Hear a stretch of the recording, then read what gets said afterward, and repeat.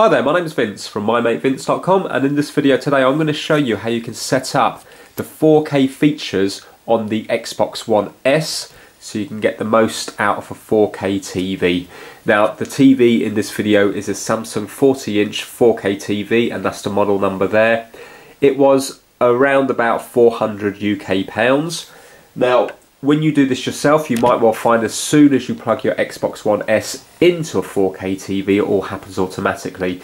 But that's not the case on all TVs, and on the Samsung TV you do have to change the settings on it to enable things like HDR, which is the high dynamic range, which allows more colours and more vibrant use of the colours.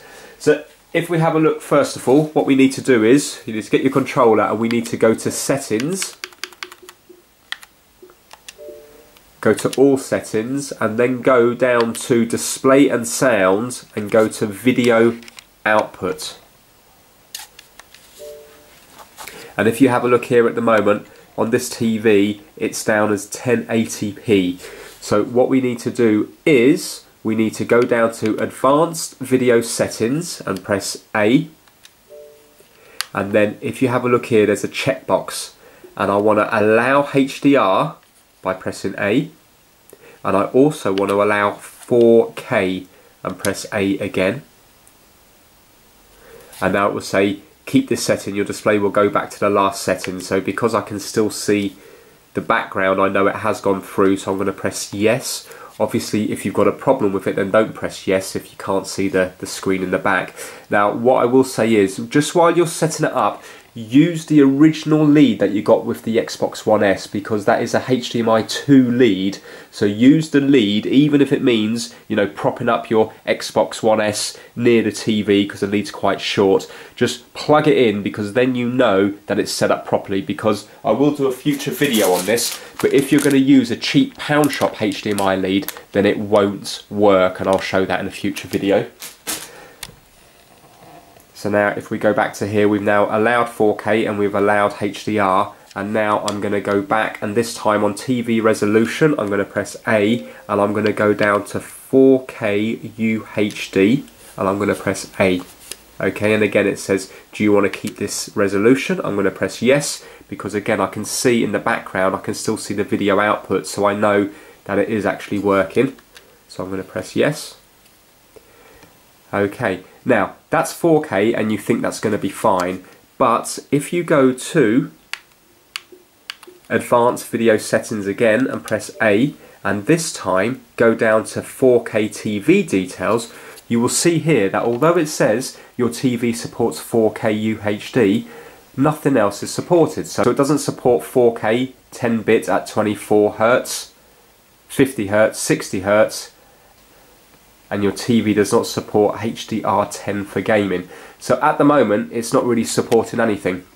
Now you might think that your TV is not capable of doing this, but it is actually a setting that you need to change in your TV. So what we're going to do now is we're going to just go back there, and we're going to now get the remote control from the actual TV. So I'm going to zoom out a bit here. So if you get the remote control, obviously your TV is going to be different, but on this one here I'm going to go to settings here on this Samsung one.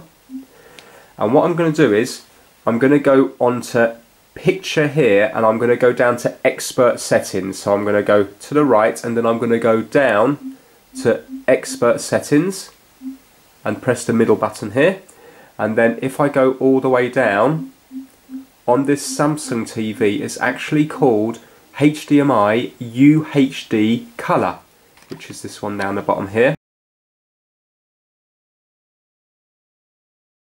And again I'm going to press the middle button, and it has here HDMI 1, HDMI 2 and HDMI 3. The problem with this TV is because it is one of the cheaper TVs, it only allows the UHD colour on HDMI 1, and this is a mistake a lot of people are making. So if you have a look there, at the moment it's off on HDMI 1, so I'm going to change that now to on, but I'm not plugged in to HDMI 1 at the back. So if I get my camera here just to show you, if you have a look here, at the moment my Xbox, which is this lead here, is plugged in to HDMI 3, I need to move it down to HDMI 1, which is this one here. So if your TV is absolutely full at the back, you are going to have to rearrange things. Now you might be lucky, you might have a better TV and you might find that all your ports are enabled. Or you might find that, for example, ports 1, 2 and 3 are enabled but ports 4 are not. So you're going to have to look up on that to see which ports are enabled for the HDR. So at the moment I know on this cheaper TV it's only enabled on HDMI 1. So it's not a problem, I'm just going to swap the leads around and then whatever was plugged into HDMI 1 you can put into HDMI 3, because chances are if you're just plugging in a set-top box or something then it's not going to be using HDR anyway. Right, so now remember the TV now is on HDMI 3 but I've plugged the Xbox into HDMI 1, so we're going to have to go to source and we're going to have to change it over to HDMI 1, which is actually this one here. Okay, and now it's come back to this one here. Now let me just go back to the settings of the TV again. So we went down to expert settings, just to double check that now. Expert settings.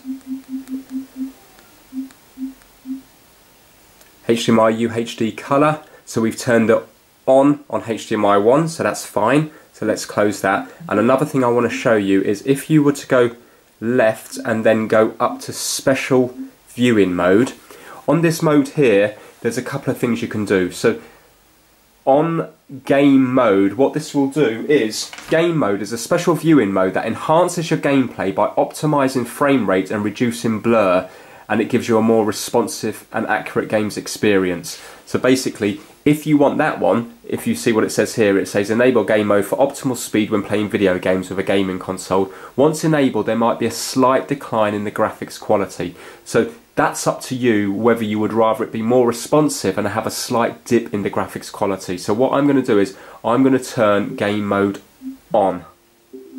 Now, as you can see now, HDR plus mode is off. So what HDR plus mode is, that's basically, it's a mode that will further enhance HDR material for more exciting images, but also brings all your standard dynamic range content up to par for optimal viewing on your TV. So if you would rather have, for example, the HDR better, then turn off game mode and then you can turn on HDR mode, but you can't have them both on at the same time. But what I'm going to do is I'm going to set it up with HDR plus mode off and game mode on, yeah, because it will still have HDR anyway. So let's exit that, and now if we go back to the Xbox here, if I go to 4K details, you can see now that everything is now enabled. So it says here your TV supports 4K, it says watching movies and TV, it supports 4K 10-bit at 24, 50 Hz and 60 Hz, so that's going to be the frame rate. Your TV supports HDR video and playing games. Your TV supports 4K 10-bit at 60 Hz and it supports HDR gaming. So basically they're the settings you're going to have to do. So right now I've got game mode enabled and I've got it on 4K and with HDR as well.